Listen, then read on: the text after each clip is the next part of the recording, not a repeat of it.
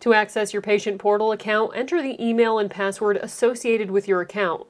To view medical records, click on the blue View Medical Records button on the right of your screen. You'll need to select a date range for the medical records you want to see. Put the start date in the From Date box. In this case, we'll start from May 1st, 2022. The end date will go in the To Date box, and we're ending with July 29th, 2022. Then click Submit. All of your patient records within that timeline will appear. You'll be able to view a problem list, allergies, immunizations, medications, plans of treatment, and more.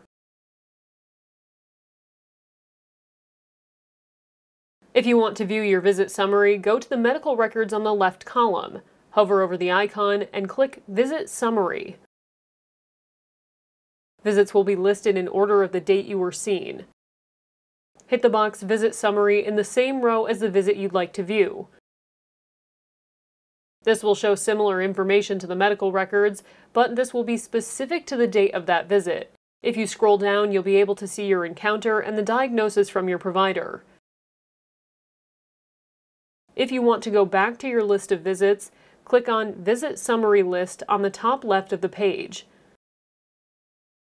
And that is how you access your personal health records and view your visit summaries.